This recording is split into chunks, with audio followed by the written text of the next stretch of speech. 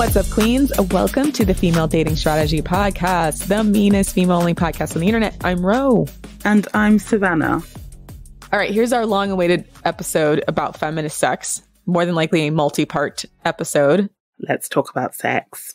Let's talk about sex, baby. And this was in response to, well, a few things, but primarily the depictions and discussion of what feminist sex is that's coming from what we would call lib fem media. Even the term just makes me cringe, like feminist. It gives me like the same reaction when it's like when they say like feminist porn. It's like, ugh. Yeah, because it's so misguided and fluffy, and I feel like they don't want to say the thing. They don't want to define the real problem. So if you are subscribed to our Patreon, we did an episode that we just released on Friday about an article that was posted in Vogue that was trying to define what feminist sex was. And to recap, here's a couple of their answers. The first one being, feminist sex is about having a sex life that is free of expectations. That was definition number one. Definition number two was, feminist sex is about having the sex you want to be having rather than the sex you think you should be having and getting maximum pleasure. And then definition number three was, feminist sex is essentially good sex. Learning how to ask really good questions and listening to the answer you receive is key. I'm here to tell the audience today why all of that is horseshit. Now, it's house shit. House shit. Allow me to tell the entire audience today why all of that is collectively horseshit and they are not focusing on the actual problem.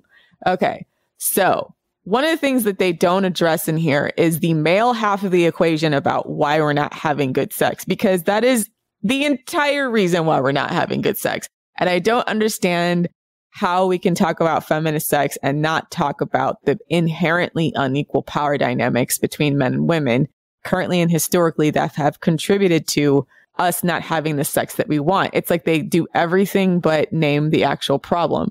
Name the problem. Like, if you read the article itself, like they direct a lot of advice in quotation marks towards women, and then there's like 2 sentences towards men, even though they are the problem. So I have an idea that perhaps they know, they just don't want to say, you know, what the problem is in order not to alienate their audience or whatever, or piss off men, or I don't know. But it's just mind-boggling that all this advice that they'll talk around the problem, they'll direct the solution towards women, but men will maybe get a sentence or 2, like max. Any article that talks about feminist sex that doesn't mention men is completely missing. Is garbage, right? It's like, we're not having good and feminist sex because men don't want us to have it. And that is the only reason. They don't want us to have it. That's it. And again, men will admit this as well. Like, they all admit that they're selfish in bed, or that they're not really invested in getting the woman off, or they think it's too much work. Men will say this with their own mouths, and women still won't pull them up on it. Right. So if you're not focusing on men, you're not focused on the problem, because the only thing stopping us from having good sex is, one, the lack of education about our bodies, understanding how our bodies work. And once again, men don't want us to have that. And also men's failure to comply to our sexual desires because they don't want to. So I feel like when we're talking about this, if you don't address those 2 huge factors in why women aren't having better sex, and it's pretty much primarily straight women, by the way, almost entirely a problem for straight women, not really a problem for other variations of same-sex couples or straight men. So it's clearly not just about, in any way, just about like these specific acts in the bedroom. And there seems to be this over focus on whether certain acts are feminist or not within the bedroom. But I'm like, overall, what determines whether or not we're having feminist sex starts far, far, far before we ever get into the bedroom. And if we don't talk about that aspect of it, then we're not actually talking about feminist sex. You're just talking about like specific sex acts and then like the inherent dynamics behind it. So I would like to posit an FDS definition of feminist sex. What is feminist sex? So let me put forth the FDS definition of feminist sex. So this is what we came up with. And you heard it here first, ladies. You heard it here first. The ability for women to express and exert compliance to their sexual desires from men and in the culture, and the ability for women to make informed, healthy decisions about their body free from male social, economic, legal, and political influence. That's our definition of feminist sex. So are you able to exert compliance to your sexual desires from men? Are you able to express them freely? Does our culture support women expressing them freely? Does our culture support women having enough education about their body and their sexuality in order to understand and express their desires outside of men's influence, right? Like you have to almost think of it like there's two polarities here. There's men and the sexual desires that they want, and then there's women and the sexual desires that they want. And there's some overlap and there's some spectrum, but a lot of it can be actually competing interests, right? And I feel like everyone wants to tiptoe around the fact that there are competing sexual interests between men and women because people don't like to, at least this lib fem shit, they don't like to talk about that aspect of it. It's like, I get annoyed because I feel like they don't really want power, right? They don't really want to fix it. Yeah. And it's also the fact that they would have to then acknowledge that the men they are seeking to engage with are not looking to engage with them on the same level. Like this whole idea of equality between the sexes is nonsense, as I've always said, because men aren't interested in being equal with women. This is why equity is a better goal for women. They're just not interested. And so when we talk about sex, it's like men aren't actually interested in making like sex equal, in quotation marks, for women. They don't care about it. And this is where the lib fem media is so misguided. And this is why a lot of women who follow the so-called, if a man can shag around, I can do it too. If a man can do this, they end up very, very disappointed because they are almost being led into a game or a trap where there's no way of them winning. Right, because they have no ability to exert sexual compliance from men, right? That's why so many women that end up having a lot of sex are never having a lot of good sex because there's one, lack of education about their bodies. They don't necessarily know how their bodies work in the first place. So they're just out there guessing with a lot of different sexual partners. And then also when they're having these sexual encounters, they're often not able to get men to comply to the things they actually want, right? And it could be because they just don't have the equipment, meaning they dick too little, or eeny, meeny, teeny little short dick man.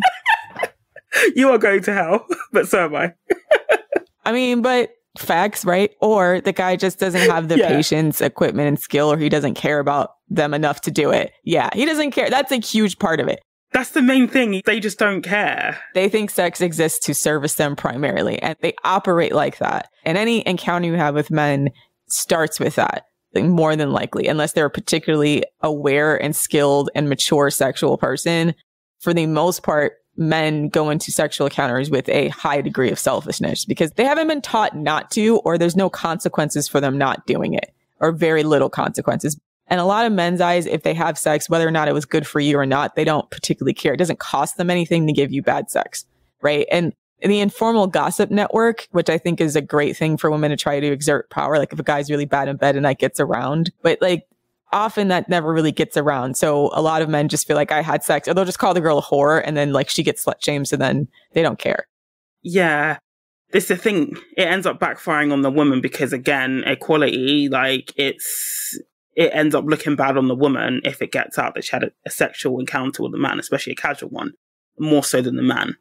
Right. So once again, if we're not talking about these factors and we're talking about why we aren't having good sex or what feminist sex is, then you're just wasting your time. Everything after that is just like feel good fluff about like, we always want women to have sexual pleasure and the joy of sex. Like, yes, all of us want that. We are all in agreement there. The question is, why aren't we having it? And no one wants to talk about the problem. Yeah. You can't really talk about the liberation of the oppressed class without talking about the role of the oppressor. It would just be like talking about liberating the slaves without talking about the role of the slave masters. Like, it doesn't make any sense. So for the purposes of discussion for the rest of this episode, FDS is going to focus on the 2 points that we bring up about women's ability to exert our influence on men as far as sexual compliance, and the ability for women to make informed, healthy decisions about their bodies, free from male social, economic, legal, and political influence, because we look at it like a strategy, right? So I feel like liberal feminism, they have so much focus on what it should be ideologically and not on a tangible, granular level. So our focus on feminist sex for this episode and the episodes to come about feminist sex are going to be about strategy to exert sexual compliance from men to your sexual desires, to discover your sexual desires, to get education about your body, and then how to exert sexual compliance for men. Because if you don't have that, then you're not going to be able to have good sex. If you can't figure that out. Yeah. So, and also assessing your risks and rewards with sex with men. So, okay, so first we're going to talk about the biological aspects of feminist sex. The first point is the ability and resources to understand the biological mechanisms of our bodies, so AKA sex education. So this is a huge controversy, especially for us who grew up prior to the internet age, or at least like had most of our childhood without the internet. All of your sex education used to come from your parents and or from your health class at school, or through the informal network of child bullshit, of child lies and fairy tales that you would make up and tell stories to each other because you didn't know any better. And it was so bad as well. Like, I remember sex ed was basically, at least when I was growing up in the UK, it would be like women menstruate and boys have wet dreams. That was pretty much it. In the States, we had something called abstinence only education. What? Okay. That was the Bush era. Yeah, Bush era. Yeah, there's a push towards schools. And let me actually Google this real quick because I want to make sure I'm talking about. Was it Baby Bush era or HW Bush? Baby Bush era. It was Baby Bush. Oh, God. That's quite recent. Damn. Yeah, I know. No, this is not ancient history. This is from when I was a kid, right? Abstinence only education. I mean, I got that in the church, but I didn't know that was an actual, like, an approved curriculum in the US. Yeah, so during the Bush era, the government would only fund these abstinence-only programs. So basically, if you wanted money from the federal government for your school, Oh my God. Let me actually read the actual. So in the US, states could apply for federal funding of abstinence-only sex education programs from either Title V, the Adolescent Family Life, AFLA, or the Community-Based Abstinence Education, CBAE. To be eligible for funding, programs must satisfy requirements given under the Social Security Act, which is reproduced here verbatim. So this is actually a federally funded initiative to push abstinence-only education. So for the purposes of this section, the term abstinence education means an educational or motivational program which has its exclusive purpose teaching the social, psychological, and health gains to be realized by abstaining from sexual activity, teaches abstinence from sexual activity outside marriage as the expected standard for all school-age children, teaches that abstinence from sexual activity is the only certain way to avoid out-of-wedlock pregnancies, sexually transmitted diseases, and other associated health problems, teaches that a mutually faithful monogamous relationship in the context of marriage is the expected standard of human sexual activity, teaches that the sexual activity outside the context of marriage is likely to have harmful psychological and physical effects, teaches that bearing children out of wedlock is likely to have harmful consequences for the child, the child's parents, and society, teaches young people how to reject sexual advances and how alcohol and drug use increases vulnerability to sexual advances. Oh, Jesus Christ. This is bad.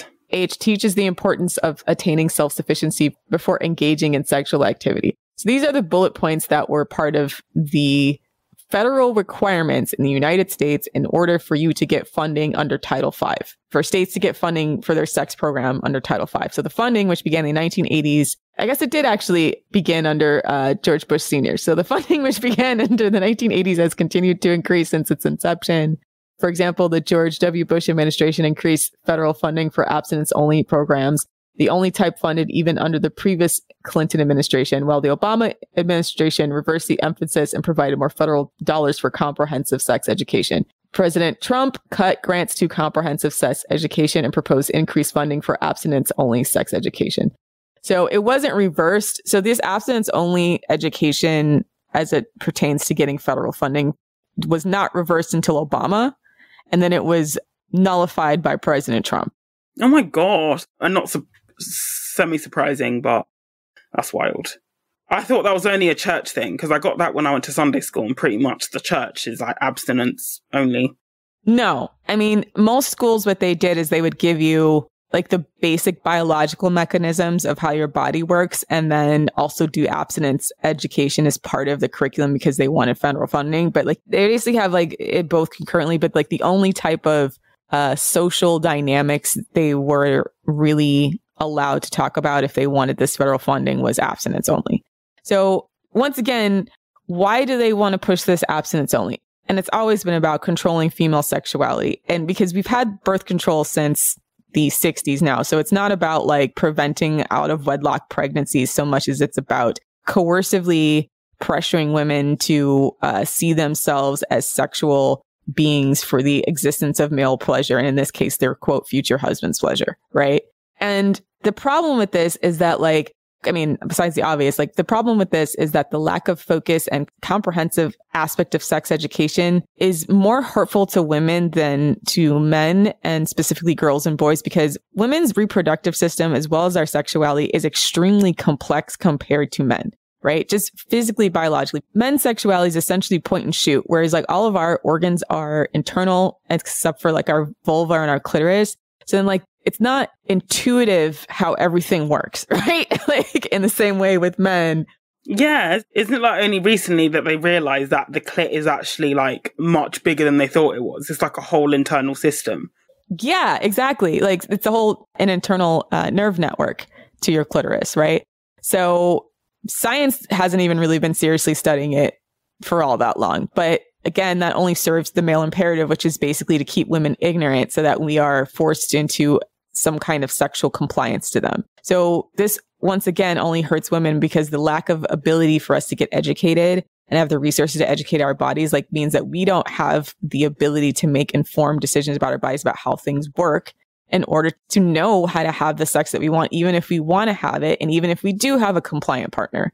So this is where I feel feminist sex education really needs to focus on. And focus on it on a real clinical educational way, and not this crazy lib femme shit where it's all about I like to get choked out and punched in the face during sex. No, understanding our legitimate biological mechanisms for arousal, whatever, dopamine, serotonin, understanding, the actual physical mechanics of how our hormones affect our sexual cycles. Yes. This is something, actually, the one you touched on. This is why I think birth control massively fails women. Because I remember when I was prescribed birth control and several of my friends, we were saying I don't feel any desire at all. But we were told, no, it's not because of the pill. It's not because of that. Then the minute I came off them, it came back. And it's literally clockwork when I'm horny and when I'm not. And that, so many women aren't told that when they are prescribed with contraception, that it massively fucks with your cycle and with your desire and your hormone levels. And so they think that the reason why they're not interested in sex, in quotation marks, is because of them when it's not. Right, exactly. So that's another example. So the medical industry has a vested interest in downplaying women's concerns about how our sexuality works, because obviously the pill is an extremely, extremely profitable type of medication. So understanding that there are conflicting forces and conspiring forces to keep women ignorant about how our sexuality works and to be dismissive of it in order to focus on men's sexuality and to ensure our compliance in accordance to men's sexuality. Because it's not necessarily a problem for men that we're not enjoying the sex because of our birth control, right? Because our birth control makes us feel hormonal or bloated, etc., or lacks our sexual desire. Outside of just medication, even things the position of your cervix, one thing I didn't know for a long time, and now that I read it, it makes sense about where your cervix can sit in different spots during different parts of your ovulation cycle. And so sex feels different, right? So there's just little things that are important for us to understand physiologically, as well as understanding the interaction of medications in the medical industry and the different types they try to do. And also not even just the medical industry, but the sex toy industry, them trying to offer us solutions that don't necessarily benefit us, but help them sell a product. Yeah, exactly. So I feel the next generation of feminists really needs to be focused on truly understanding women's sexual mechanisms from a biological granular level. We should have a lot more research on this by now, but we don't because of lack of funding, lack of interest. Well, we know why, right? The lack of interest, yeah, in science, majority of the funding is obtained by male researchers. Right. And since we have federal initiatives not promoting it and promoting things like abstinence only education, then there's no financial incentive that they can draw a line to create these products. So I'm hoping as we get more female scientists, biologists, doctors, anthropologists, that these women who are educated enough can start to put forth more female-centric hypotheses, research, narratives based on their experience of treating female patients and studying women, so that we're not just out here in the dark in the way that we've been for so long. about how things work, right? Obviously, we know more than our ancestors did, but just understand that like in the absence of knowledge about how women's bodies work, the culture always tends to blame us. You know, before we understood about DNA and gametes and how sex is determined by the sperm, if you couldn't produce a son, the woman was blamed, right? Even though we know now that whether or not a woman has a son is determined by the man's, whether or not a baby is a boy is determined by the man's sperm. But in the absence of that kind of knowledge, it was just thought that some women couldn't produce sons. So I feel like having the ability to really like force the education and science into a place of a female-centric narrative only serves to benefit us so that men aren't allowed to exert a lot of ignorant assumptions in the absence of information. Yes, exactly. So with that, so number 2 is understanding our mind-body connection when it comes to sex. So are we having sex because it's pleasurable to us, we want to have sex, or are we having sex or the sex we want to have a result of trauma or mental illness? So this is a bit controversial because this comes down to the discussions we've had over and over again about a lot of the people that get into BDSM or why BDSM is pushed. And they've even had people advocate for things like BDSM therapy. They do have that. They actually have that as well. Like if say like somebody's to BDSM and they're in therapy and their therapist kink shames them, i.e. expresses concern over it, they'll be like, oh, just find a kink friendly therapist. When it's like sometimes the self-harm is the BDSM. Right, exactly. So I think once again, when you're talking about the element of just having the element of choice and you're not talking about the mind-body connection of sex and how a lot of times women through trauma or through social coercion or otherwise will have experiences of sex that are actually harmful for them, even while we're calling it empowering. It's just like how people in the BDSM world can never tell you why, like 99% of subs are female and 99% of doms are male. They'll always throw in the whole, well, female doms exist. I'm just like, well, yeah, like no one's denying that. But the gender split is massively in favor of the women being the subs and the men being the doms, which tracks general gender stereotypes and gender dynamics in the wider world. Yeah. And understanding your sexuality sometimes is a function of your self-esteem. I mean, truthfully, like sometimes when you don't have a good relationship with your body, you'll seek out sexual experiences that reinforce that kind of thing. And I feel like it's important for us to talk about that from an education standpoint. So if our first point was about just the physical, biological components, this would be the psychological components, which a lot of times is biological as well, but also like socially enforced. So understanding those narratives, creating a mind-body connection, and for women to understand when they're seeking out sex or having sex is not making them feel good, or like articulating things that aren't making them feel good, because there's actually a connection to how bad they feel about themselves and their body. So the idea is to raise women's self-esteem so that the sexual pleasure that you're having is not a function of you just not having the self-esteem to ask otherwise or feeling you deserve crap, you know? Yeah. And another thing in general, more broadly, is that a lot of people struggle to articulate the why when they do something, right? So I've worked in recruitment a lot of the times, and lots of candidates fall down. They have the experience, but they can't articulate, or they forget to articulate the reason why they've done something, which is where the higher marks come in, because it tracks the applicant's thought process, right?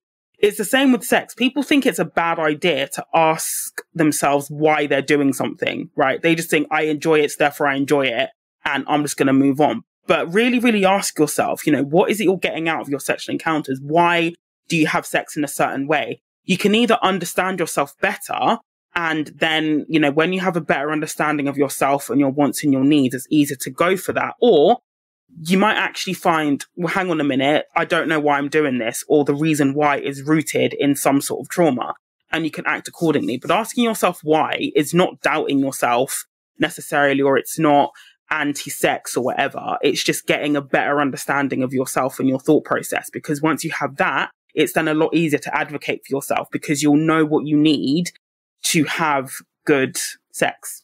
Exactly. This episode of the Female Dating Strategy has been brought to you by Manscaped. And it might be the most FDS-aligned advertiser of all time. Absolutely. Let's go ahead and read this whole ad copy from top to bottom, because Scroats, let us learn you how to be attractive to your woman this Valentine's Day season. Breaking news, ladies. Manscaped are now selling beard products. That's right.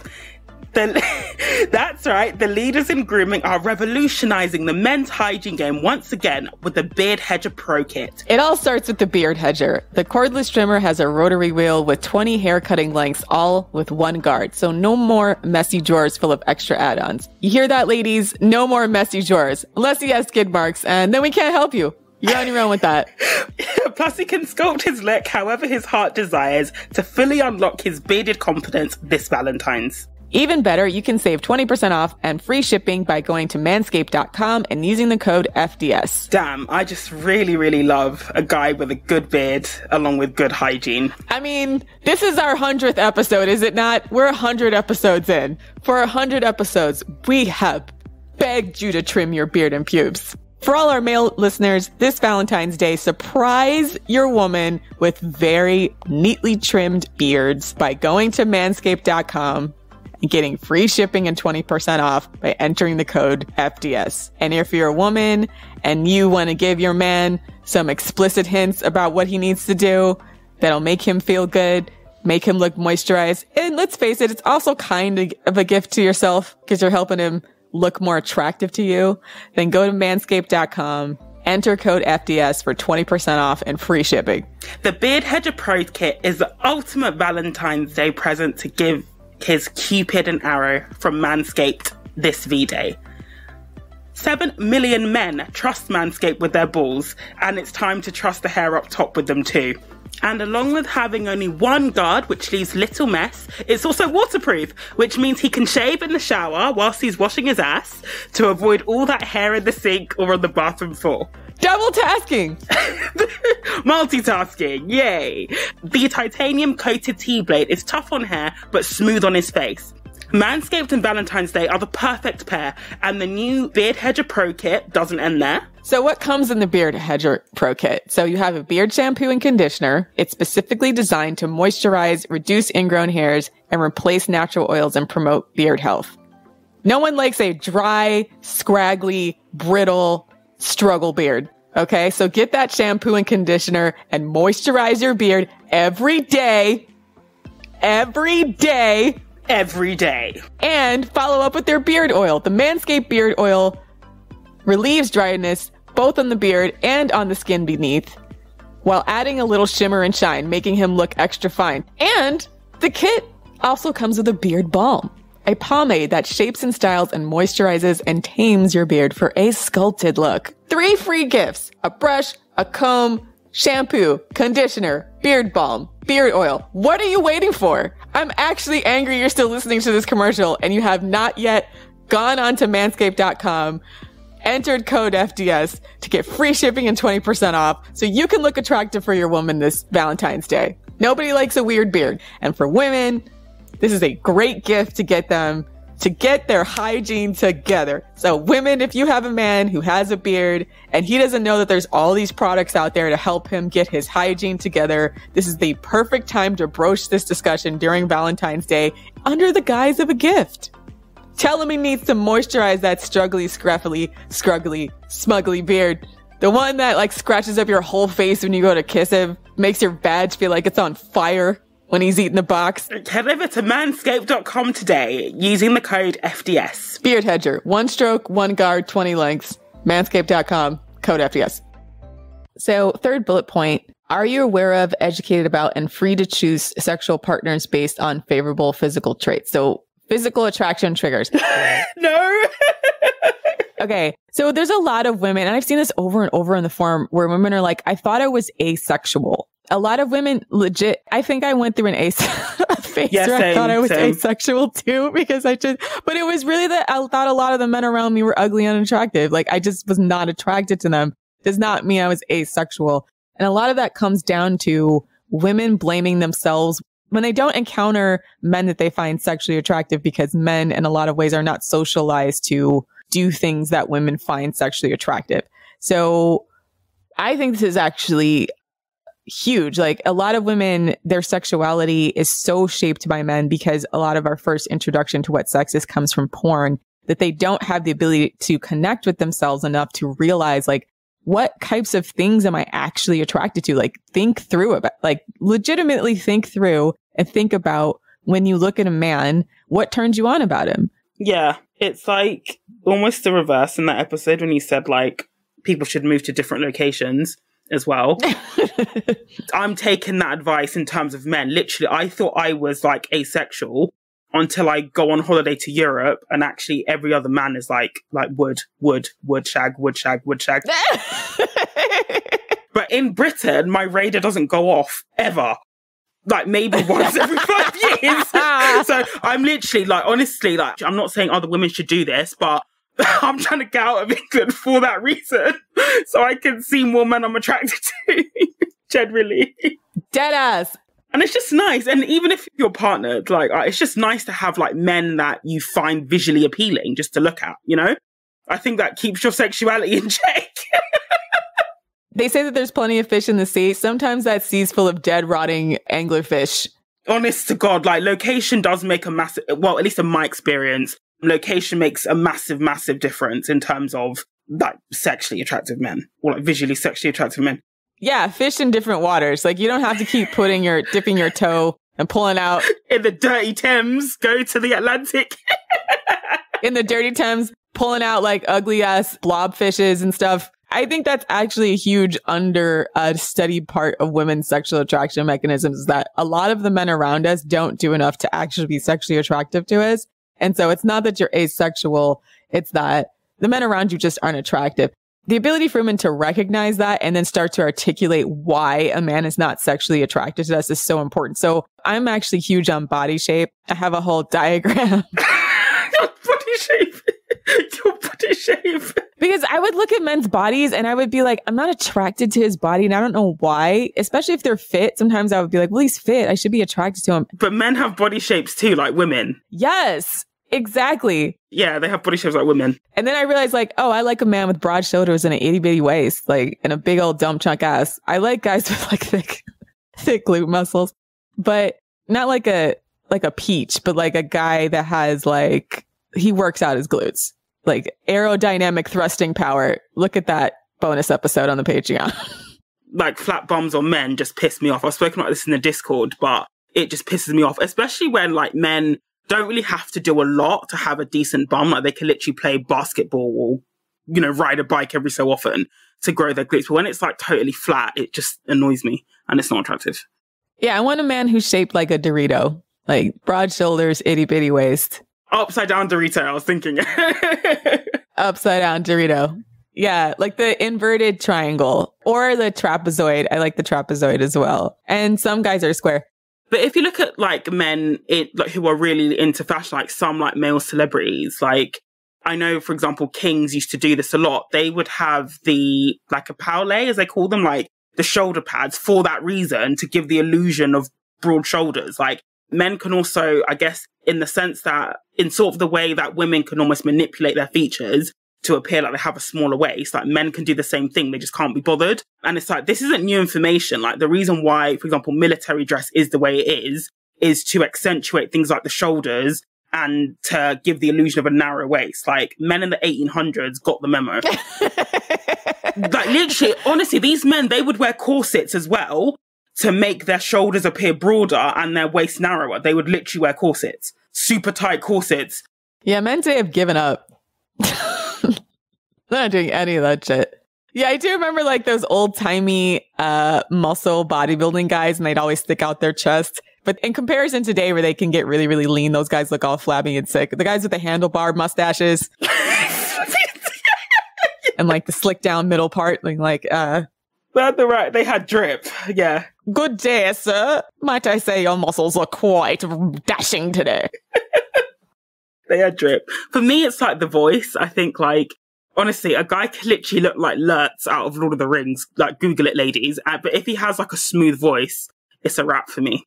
Smell is so huge. Like, for me, it's smell. Smell turns me on. There's times where if you're on an elevator or some guy that just walks past you that smells good, it always makes me do a double take. So I feel like if you're a woman and you're trying to figure out if you think you're asexual, actually like watch a bunch of different sports and look at the men's bodies I'm serious. And try to figure out which group of men's bodies you like. Because I feel like if you watch enough sports, you'll start to figure out like... You'll start to get an idea. Yeah. Yeah. Which body type is for you? Like basketball players are built one way. NBA players are built one way. Baseball players are built one way. Cyclists are built another way. Cross-country runners, footballers. They have like different sizes and shapes as well as different types of conditioning. So their muscles grow in different places. So when I think of like men who I'm generally like viscerally sexually attracted to, as far as their body type, it's almost always NFL or baseball players, especially baseball players because I like thicky men, but because I like men who are a little thick. But for other women, I know it might be like that tall, slender look of like a diver, right? Yeah, like a swimming body. Yeah. Or, as I always suggest, go to a different, if you can afford it. I mean, I always recommend travel generally, but I understand it's not accessible for many people. But also go to different places and locations just to see experience different cultures as well, if you can. I find travel is also a good way to reignite your sexual drive, especially if you're living in an area where there is like a drought of good-looking men. Sometimes just hopping over a border can help to remind you that you are heterosexual. Yeah, I feel like gay men have this figured out because they have different types of men's bodies, like bears, jocks, twinks, fairies, right? And that is a description of different types of bodies that men can have that are attractive to other men. So I feel like it goes to say that for women, we also have sexual preferences as far as like men's physical body types. We haven't really categorized it and we haven't really like cataloged it in a real way, right? So I feel like that's once again part of what should be part of feminist sex, which is like understanding and cataloging men's body types and understanding how and what turns us on about it, about the different body types. So the physical body type aspect, but also things like Savannah said, their voice, their smell, obviously their penis size, their height, hair, body hair. There's all sorts of things that can turn a woman on.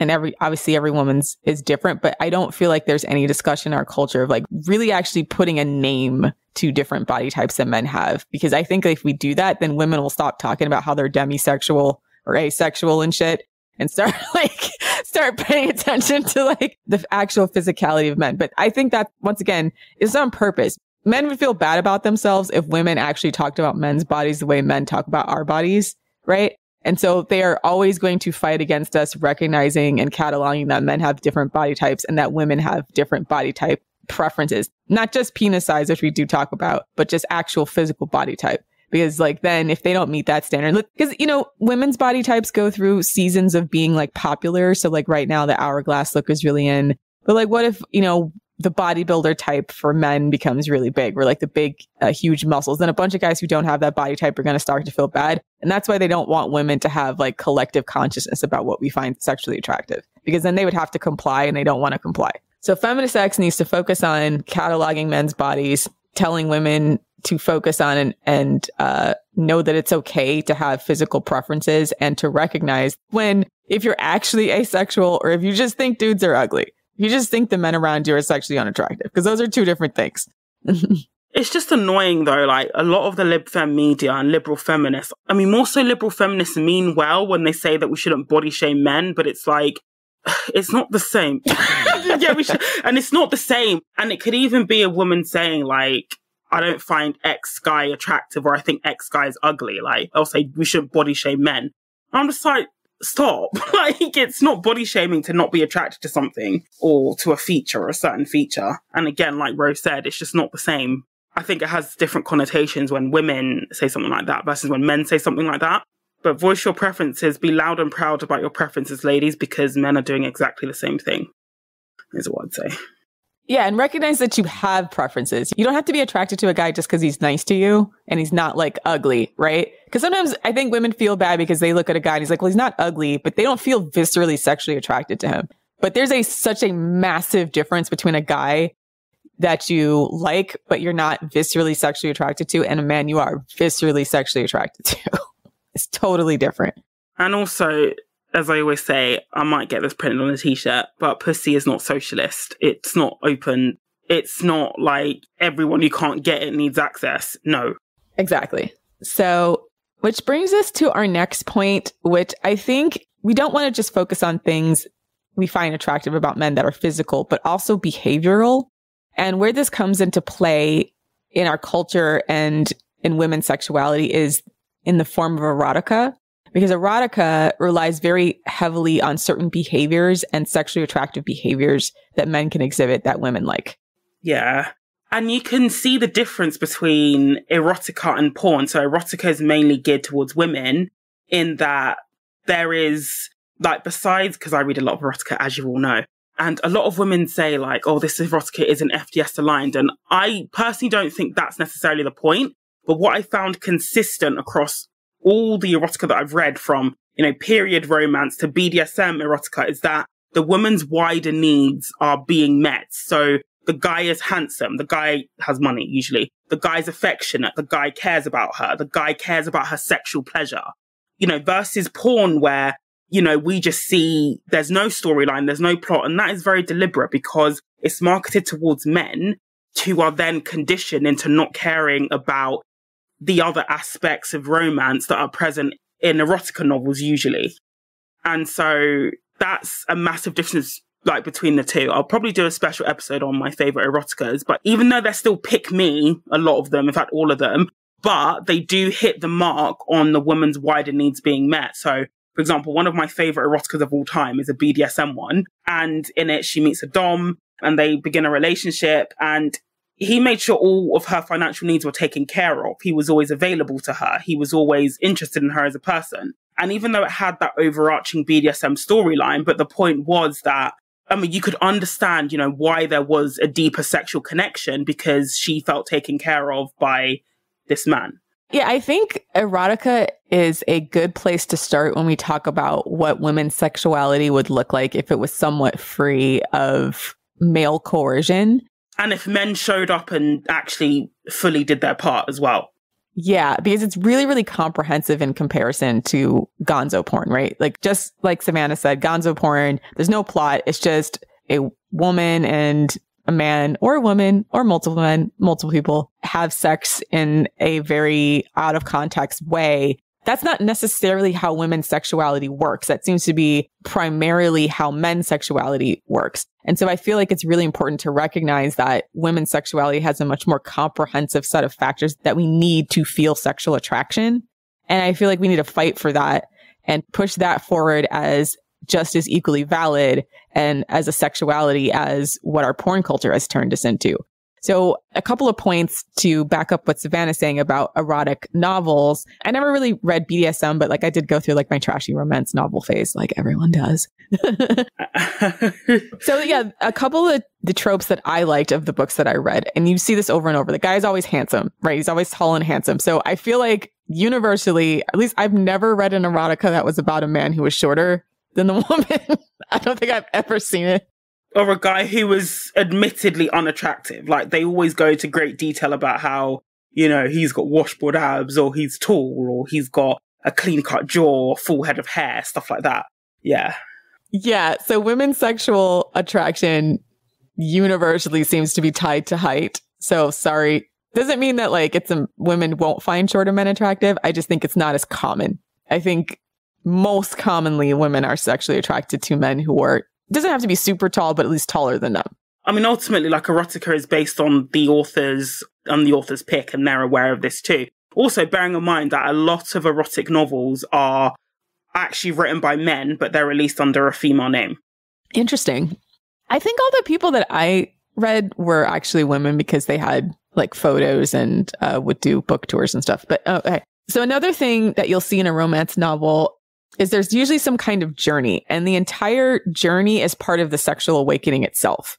So this is why, once again, it's such a contrast to gonzo porn. And I think this is why men don't understand our sexuality, because they want it to be like, if I plug in X and Y factors, it should spit out Z. But it's actually the journey of discovering the sexuality with another person is part of our sexual turn-ons. And men always want to skip past that part. And I'm not even talking about just foreplay. I'm talking about the getting to know that person. And it's part of the intimacy as well. Like, in, you know, recognizing that there will be sometimes barriers that need to be overcome. There'll be shyness, there'll be nerves, but it's also navigating through that together. And the man in this instance, in a lot of the articles I read, he was always very supportive or had some further insight or scaled back. Do you know what I mean? And it's just stuff that doesn't really play out in things like porn or even heterosexual relationships more generally, when they want sex by the third date before they even know when your birthday is. Yeah, that's why we always say pushing off sex is better. And it's not just because of us trying to put an arbitrary date in place to test men or whatever, but even though it is a good test, but it's also because like you need time to build sexual intimacy. I just think that a lot of women's sexuality is slower, right? Meaning the entire process of discovering that person as a sexual being is what builds sexual attraction and builds sexual tension for women. And men don't understand that, which is why they're always trying to rush it. But I think, again, this might be a place where women's sexuality and men's sexuality is somewhat at odds. I'm not saying it's always like this, because there's some guys who are just like hot as fuck, and I get like it's a struggle to not want to fuck them. But like sometimes a lot of our sexuality does need a little bit more of a time to grow, right?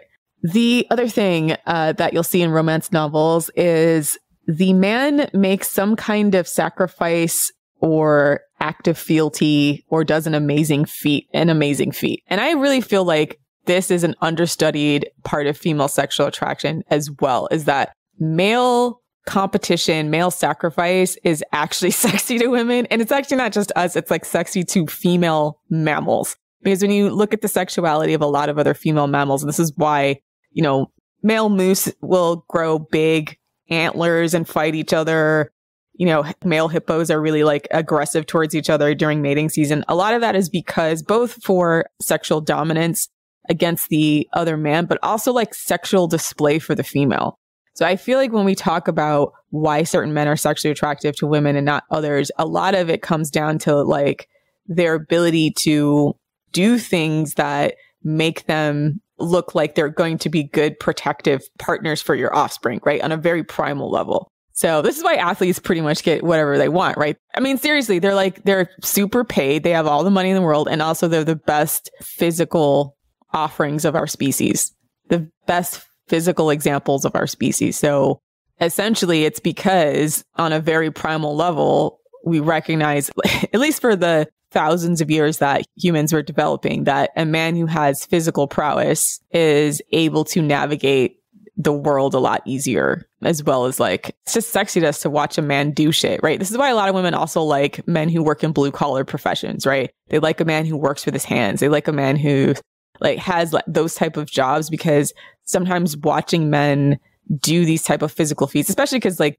they're stronger than us, is actually sexual. Like it's sexy to watch a man chop wood, right? It's sexy to watch a man mow lawns, or, you know, and it can be sexy to watch a man like pick up a baby, right? It's just about men doing these both pro-social, useful things, physical things, using their body for good. I feel like that's also part of women's sexuality that's not talked about, because there's not really like, I think we're kind of talking about it because like now with, especially on TikTok, you're starting to see guys like get a lot of attention on their TikTok for doing things like chopping wood with their shirts off, you know, like cooking meat in like a sexy way, like chopping up meat. I feel like we're just on the precipice of recognizing this because of things like TikTok, where if you're a man and you're reasonably attractive and you're also doing like some kind of physical activity, you'll get a ton of followers from girls on TikTok. And I feel like that's a very primal sexual thing for women, is hot men doing useful things is a whole sexual trope.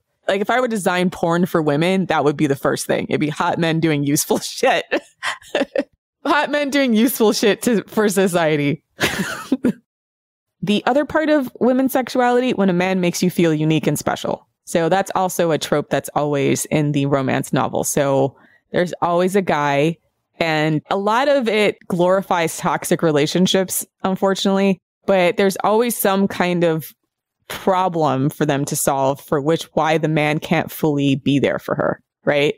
And a lot of it has to do with like, he's emotionally unavailable, that he learns to love because of her, right? Like the whole Beauty and the Beast trope. But the sexual trigger behind that is that he opens up for the right woman, that she's special to him in some type of way. And because she's special to him, that changes to him. that's a problematic theme for a lot of reasons, but it does help to explain why so many women are attracted to toxic men or end up in relationships with toxic men, because of the eroticization of a man treating you like you're special, right? Because women want to be treated like we're special. You don't necessarily want to feel like you're just another person. So if you can get a guy to be vulnerable with you in a way that he's not with other people, that makes women feel special, and then that can be a sexual attraction trigger. The key to that is having it be with a man who's high value and not a completely abusive scrote. And I feel like there's a marked difference between a man who is more reserved with women until he gets to know them and a man who's a psychopath who tries to control you through emotional